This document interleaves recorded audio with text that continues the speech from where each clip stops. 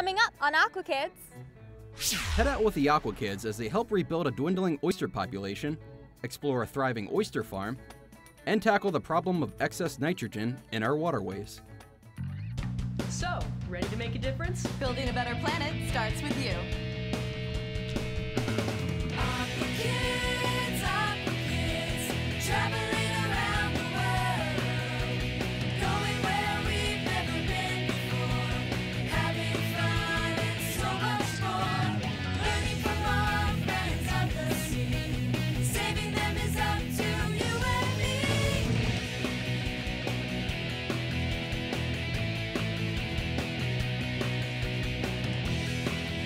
Aqua Kids. Hey everyone at home, and welcome back. To another awesome episode of Aqua Kids. I'm Katie. And I'm Drew. On today's show, we have a special treat in store. And what would that be, Drew? Not only do we get to take a boat ride out to an extremely successful oyster farm, but we also get to participate in graduate-level research about nitrogen in our waters. That sounds awesome. I can't wait. Well, let's get going.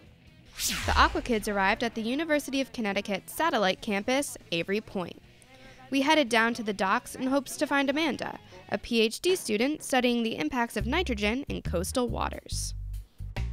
Hey Aqua Kids! Hi! Hey. I'm Amanda. Nice I'm to a meet you. graduate student here at UConn, and today we're going to be talking about nitrogen and oysters. So, as you probably know, nitrogen is an essential nutrient for all life. It's in DNA, it's in chlorophyll. All living things on Earth need nitrogen. But because of some human activities like fertilizer use on our farms and fossil fuel burning and just general human population growth, we've increased the amount of nitrogen delivery to our coastal ecosystems so much that we now have too much of a good thing, and the nitrogen is actually causing some problems in our coastal ecosystems. We're seeing eelgrass die off, hypoxic and anoxic dead zones like the one you might have heard about in the Gulf of Mexico, increased harmful algal blooms like red tide. And all of these things are harmful to our coastal ecosystems and often to human health as well. So you might see here an example just on our Yukon dock here, if you want to come down and take a look. All right. So you can grab that rake here and pull up, see all this green algae here that's floating on the top? You can pull some up here. All right, yeah, so pick up that algae there, that green algae, pick it up. So this macroalgae has been a really big problem here in New England because you see how kind of thick and matted that can become, and these excess nitrogen inputs from human activities can cause the macroalgae to grow in large blankets over the surface of the water. Okay. And what can happen is this can shade out the naturally occurring eelgrass communities that grow on the bottom of the estuary. And so those communities without the light from the sun can then die from, and this is all a result of the macroalgae growing. And then eventually, once the macroalgae does die, it can sink to the bottom, and as it's decomposed, those bacteria that break down the macroalgae use up all the oxygen in the water and deplete the oxygen that would be there for other organisms to use. And that's another bad impact from the nitrogen inputs. So all of this nitrogen that humans put in just cascades down and causes bad impact after bad impact after bad impact down and creates these negative effects for the whole ecosystem just from this one human source. But luckily there are organisms that can perform what we scientists like to call ecosystem services that help scrub the nitrogen out of the ecosystem. What kind of animals are those? And so oysters are an example of these animals because they're filter feeders. They can take nitrogen and organic matter, extra organic matter like algae from the water column, phytoplankton, and filter them out as they eat. And so they can help improve water quality in the area. And so we're going to go over to an oyster farm that I work at and look at how I study the effects of oysters on nitrogen cycling in the coastal ecosystem. Cool. It's scary to think that human actions, such as putting fertilizer on our lawns, is causing such an issue in our waterways. I know. Too much nitrogen is not a good thing. But stay tuned to learn more about how oysters provide an ecosystem service by taking excess nitrogen out of the water. Aqua Kids will be right back. Aqua Kids presents another Aqua Kids pop quiz. Ever dream of finding an oyster with a pearl inside of it? I know I have. What do you think the chances are of finding an oyster that contains a pearl? Is it A, 1 in 100 oysters, B, 1 in 1,000 oysters, or C, 1 in 10,000 oysters? Think you know the answer? I'll be back with the answer after the break. Were you able to guess the chances of finding an oyster with a pearl inside of it? The answer is C, 1 in 10,000 oysters. That's a lot of oysters. You'd be eating them for the rest of your life if you wanted to make a pearl necklace. Welcome back to Aqua Kids. Let's head over to the oyster farm to learn more about nitrogen in the water. Cool, let's head out. So Katie, let's go talk with Steve, who started this oyster farm here on Fisher's Island. All right, yeah, that sounds cool. Oh, careful not to step in the cracks. Yeah. Hi, Steve. Hey guys. What's going on here? Well, this is a nursery system that we use for growing our small oysters. We have a hatchery back at our property on the cove where you guys came in by boat. Okay. And we grow the oysters there until they're about 2 or 3 millimeters, very tiny. Very tiny. Yeah. And then from that hatchery, we move them up into this nursery system, which is actually called a flupsy, for floating upwelling system. Okay. And the oysters stay in this system until they're about 1/2 inch. And then once they're 1/2 inch, we put them in nets. I've got a net over here I can show you.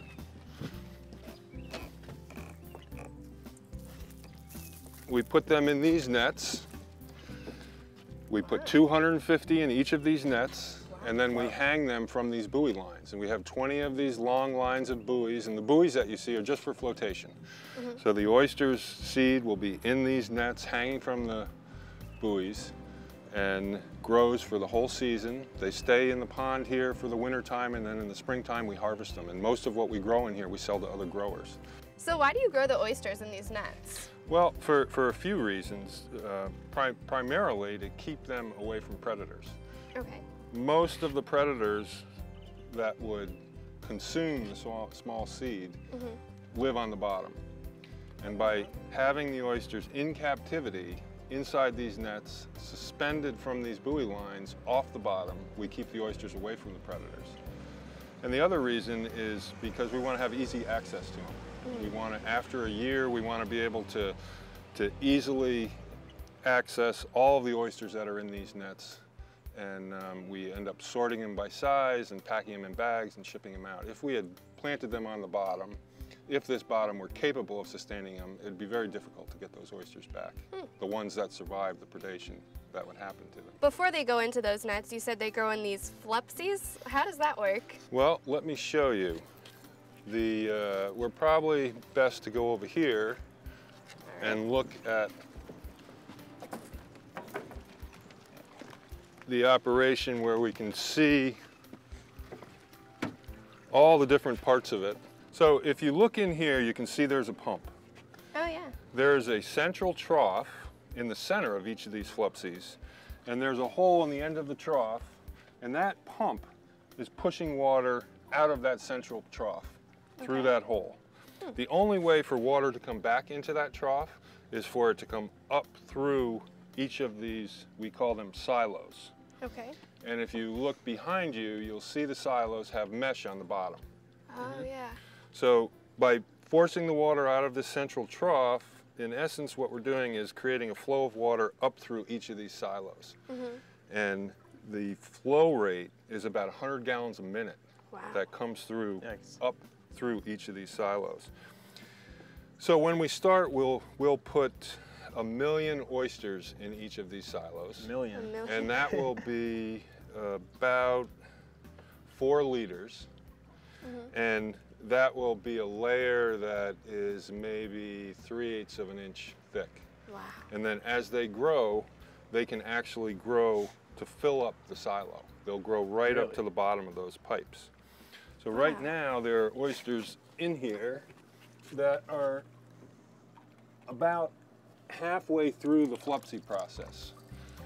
And these are seed oysters that are about 5 millimeters, some of them bigger, a little bigger. And each week what we do is for every one of these silos, we dump them out, We put all the oysters that are in these silos through a screen. We separate out the big ones and put the big ones in one silo, the smaller ones in another silo, clean off the screens, and then put the silos back in the water. What kind of water do they grow in? Well, this is actually a brackish water pond. The salinity right now is about 17 parts per thousand. That's about halfway between fresh water and the ocean. Okay. And that turns out to be very important because there are at least 3 oyster diseases that have ravaged the populations up the East Coast. Really? And those oyster diseases are not tolerant of low salinity water. So the pond, being only 17 parts per thousand, is in almost every season has been a refuge from those oyster diseases.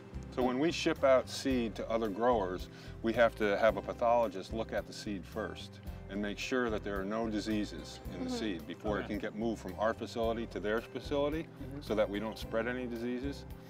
And this pond, because the salinity is low, in this pond, the oyster seed almost always tests out clean.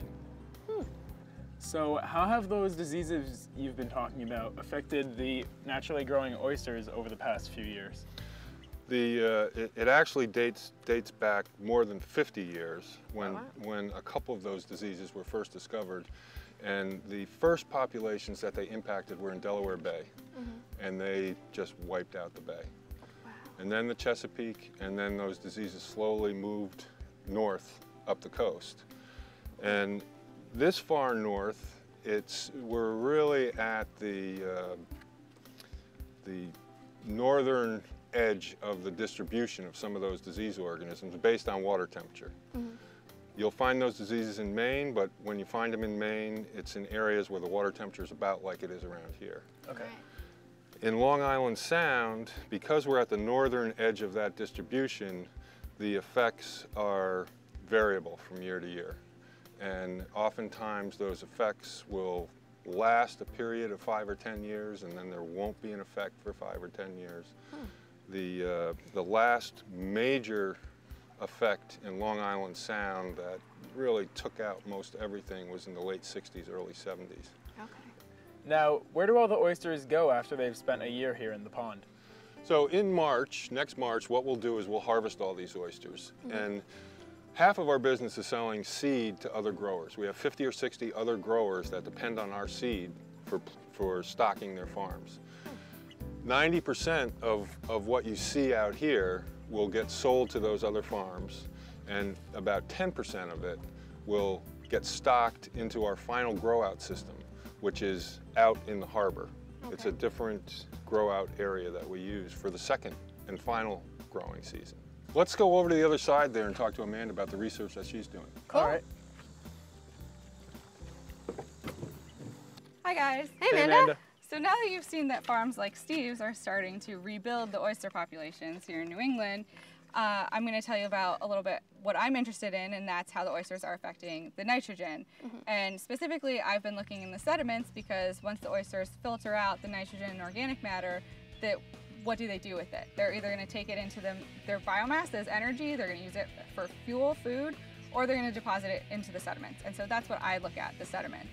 What a cool oyster farm. It was great to see that people like Steve are helping to rebuild the oyster population, and not just for food, but also for ecosystem services. Very true. Don't go away. When Aqua Kids comes back, we get to check out some of Amanda's research.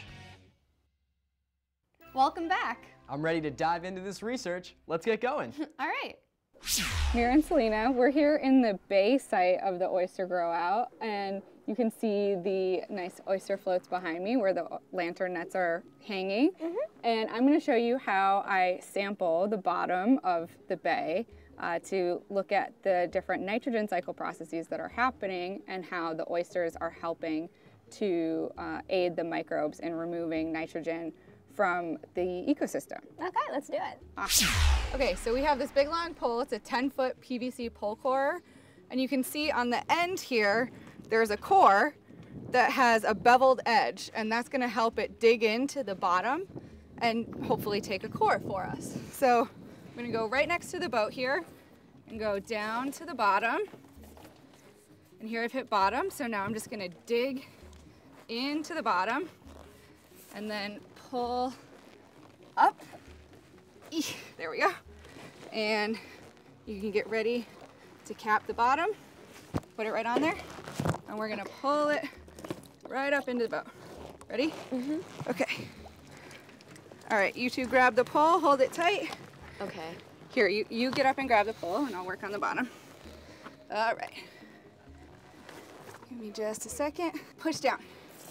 Yeah, there we go. Start tilting the pole this way. Oh, there we go. Okay. Well, that was. All right. That worked. Okay, now we have a beautiful core. Okay, so now that we're back on the dock, we're going to take some samples from these great cores that we took earlier today. And here to help us is Emily, our Aqua Kids guest. Hi, Emily. Hello. Okay, so you can see some pretty big differences here between these two cores. This core is the core from the harbor oyster site that we took earlier today. And this is the core that I took yesterday from the pond site, the pond oyster site. And you can see that there's some pretty big differences, especially in the sediment here. This one is sandier, right? And this one is what we call silty, which is basically just muddy. And that's because all of the oyster deposits in the pond basically just fall right to the bottom. There's very little flow, water's not moving very much, so it pretty much just stays put. But in the harbor, those oyster deposits might fall to the bottom, but there's a lot of wave action, a lot of water flow, and so it's gonna get moved around and moved elsewhere. So that's why the water's more clear. Exactly. So what we're gonna do is we're gonna take some subcores, and this is a technique that I will often use to get an idea of what kind of nutrient dynamics are happening within the pore spaces of the sediment here. All right, let's give it a try. So I've kind of stirred this one up a little bit, so try to find where it starts, yep. And then get your other hand, I like to kind of put it like this, you know? Kind of like this? Yep, and then push down and pull up at the same time. All right, so now that we have our extra nerdy safety glasses on, they're beautiful. I know. We are going to flash freeze our subcores. So here we go. Okay.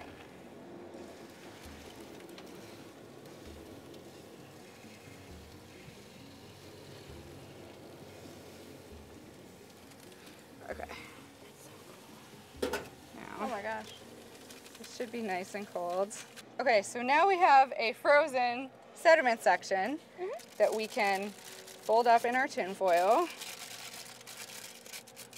and take back to the lab for sectioning and for nutrient analysis. So how important is the study of water bodies in general? Well, so for example, in Long Island Sound, having the oyster population coming back and having an understanding of how the oysters are influencing the nitrogen budget is really important because, you know, human population is still increasing, and we continue to pretty much increase or stabilize the amount of nitrogen that we are inputting to these water bodies. And so, but we still don't really have a good handle on exactly what that nitrogen can always do to these water bodies. And so a lot of people are looking into using oysters and other bivalves like oysters and mussels and things like that to cleaning up the waterways and improving water quality, but it's important to know what they can do on a nutrient level. And so I'm hoping with this study that we can improve our understanding of that. Don't go away. Aqua Kids will be back in a minute.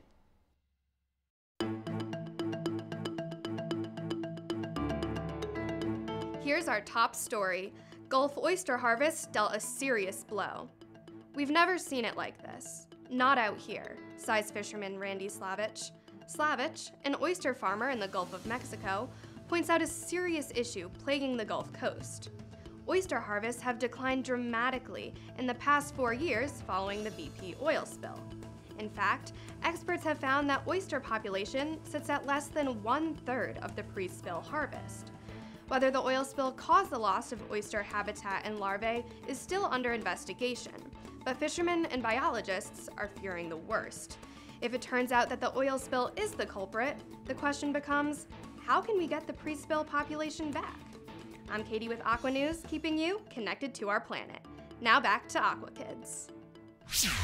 Unfortunately, we have run out of time for today's show, but I had so much fun out on the boat at the Fisher's Island Oyster Farm. It sure looked like it. It was so interesting to learn about how oysters take up extra nitrogen in the water by feeding. Right? I also thought it was cool to see all of the work that Steve, Pete, and Amanda were doing to reestablish oyster populations around New England. Absolutely, Katie. Their work helps us to remember that everyone can do their part to help keep our planet green and blue. And so can you. So visit our website to follow us on our journey. And learn how you can come along with us, so together we can keep the world And the water. a great place to play and explore. And we'll see you next time On Aqua Kids. Traveling around